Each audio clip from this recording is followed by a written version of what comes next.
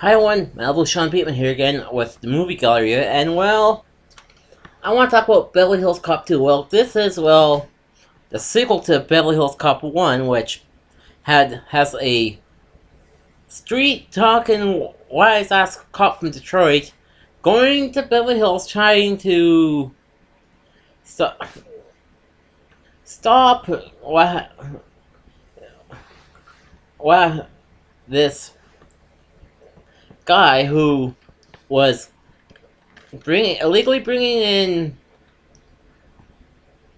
cocaine and bonds from one country, and trying to arrest him for killing his best friend with the help of two Beverly Hills cops in 1984, plus the two Beverly Hills cops that helped Eddie Murphy's character out are the typical buddy cop dynamic. We have the grizzled old cop with the young upstart, and they have all three of them have a tight-ass bosses in their own precinct. One in Detroit for Eddie Murphy's character, and the two cops in Beverly Hills. But this film, Beverly Hills Cop 2, it's the follow-up, and it's about the alphabet crimes that was in Beverly Hills that led to the Beverly Hills cops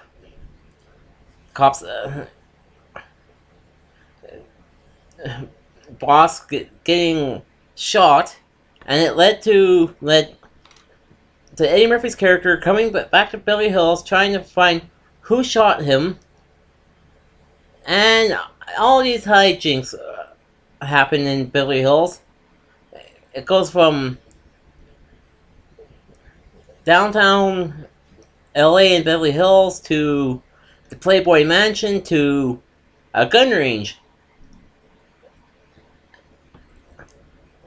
And one line in this film made me laugh about what Eddie Murphy called Bridget Nielsen in this film. This sequel is a good sequel for Beverly Hills Cop. Unlike, well, Part 3, which I'm trying to find myself, so I enjoyed this film. I'm giving this movie, well, a hearty 4 out of 5. And this is gonna be a double feature, so I'm gonna do a double feature, and it's gonna be continuing on the sequel. So, Hangover Part 2. What could I say about this movie? Just picture all what happened in Part 1, but it's in Bangkok, with more outrageous stuff happening to the three main guys from Part 1, and Leslie Chow, which I highly enjoy. This film has a freaking monkey in it, and this monkey, how can I put it politely? He smokes, he steals, and it's a good fun time watching this film.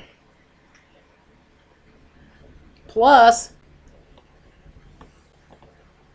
this movie is a lot better than the third movie. Just like Beverly Hills Cop 2. Because Part 3 was, to me, it was a huge letdown.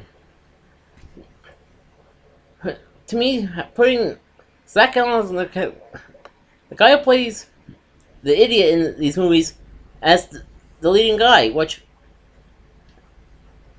I think was not right, because he was off his his character was off his meds, and you know what?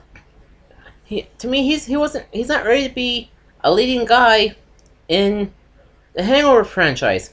I was thinking, you know what? Part 1 involved his new brother-in-law being, well, kidnapped, and part 2 was Hilm's bride's brother getting kidnapped. But all I'm saying is, sit back, watch this movie, you'll get a bunch of laughs. And that's it for this episode of the Movie Galleria.